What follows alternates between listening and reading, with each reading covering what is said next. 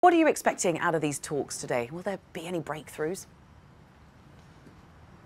Well, Belle, yet another photo op between Theresa May and Jean-Claude Juncker inside the building here behind me. We understand from officials that Theresa May will be coming to town today looking for either a time limit or an exit clause to the backstop.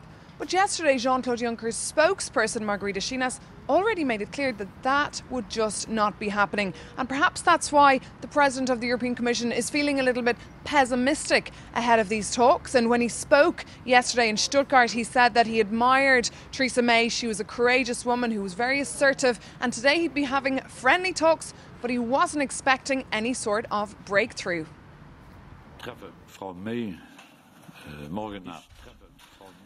I'm meeting Mrs. May tomorrow evening.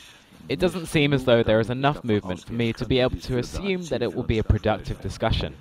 An unregulated exit of Britain from the European Union would have devastating consequences for both economic areas, the domestic British one as well as the European. So you can hear the concern there in the voice of a very pessimistic Jean-Claude Juncker. And there's a feeling as well among his officials, when we speak to them here behind the scenes in Brussels, that there's just no possibility that the UK will be able to leave on the 29th of March, and they'll have to find or ask for some sort of an extension to Article 50. And Jean-Claude Juncker made that clear yesterday that that would be accommodated.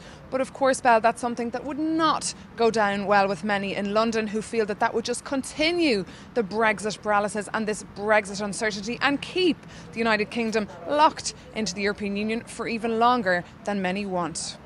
I mean, the EU's been fairly clear in the last few weeks that it will not make any more concessions to the UK. Do you get any sense of a softening of tone in that? Absolutely not, Belle. And to prove it, we've seen this week the European Council have actually officially published the guts of that withdrawal agreement in the 24 official languages of the European Union. And we've heard it repeatedly from various governments, from all the EU institutions here, that that withdrawal agreement will not be reopened. It's just there's room for manoeuvre in the political declaration. There's a feeling as well here in Brussels that there is an evaporation of trust between officials and negotiators here and those over in the United Kingdom, and that Theresa May keeps coming to Brussels with no concrete proposals, but just keeps asking the EU institutions to help her out. And speaking yesterday in Madrid, we heard Michel Barnier, that's the Brexit chief Brexit spokesman for the European Commission, saying he was increasingly concerned about the political impasse and worried that there would be no breakthrough, and worried that Theresa May would bring no new ideas to the table. He'll be meeting as well Jeremy Corbyn tomorrow in Brussels, so we'll also be keeping an eye on that for you.